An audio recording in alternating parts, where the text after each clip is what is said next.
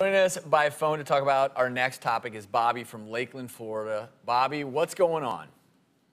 Hello, doctors. I've been battling recurrent bouts of staph infections, specifically MRSA, for the last 2 years. I'm a teacher, and I seem to improve over the summers, but the cycle of infections returns once I return to work. I haven't seen any signs of infection since June and have been back to work for 3 weeks. I'm completely anxiety-ridden, wondering when the next infection will present itself.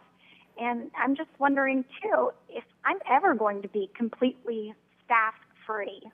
Well, Bobby, I know this is such a frustrating problem. You're not alone. Dr. Spellberg hasn't left the building. He's an infectious disease specialist as well as assistant professor of medicine at the David Geffen School of Medicine. And we do see a lot of recurring MRSA. Bobby's case is not unique. Tell us about that. And Travis, I'm sure you see tons of it in the emergency room. MRSA tends to recur, as does more drug-susceptible staph. It's just, and we don't understand why some people recur and others don't, and the recurrences 5, 10, 15, 20 times. The good news is ultimately it tends to burn itself out, and again, we don't really understand why that happens either. And before the show today, Jillian was asking, how do I catch MRSA? Because everyone is afraid, oh my gosh, am I going to catch MRSA? But the reality is 20, 30% of us could be walking around with it on our skin right now. Yeah. I mean, you look around this room, there are people in this room who have MRSA on their skin, and everyone's now, but some of us don't get these infections from it, right? Right. So when you get infected with staph, you typically get infected with the staph you're carrying on your body.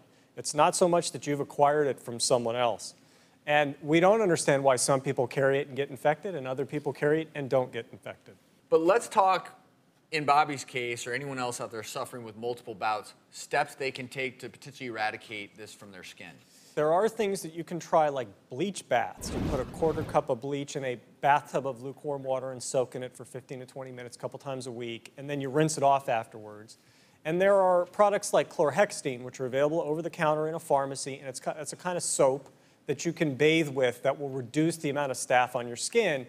And you're exactly right. I deploy that in patients that have had multiple recurrences, and you're just trying to break the cycle. But it sounds like Bobby may have broken the cycle. Entirely Knock on wood, right? But now she's back at school, so we'll keep our fingers crossed. Well, it's always a challenge. Dr. Spellberg, thank you so much for your insight. Bobby, good luck with the school year, and hopefully you'll stay infection-free. Thanks for joining us.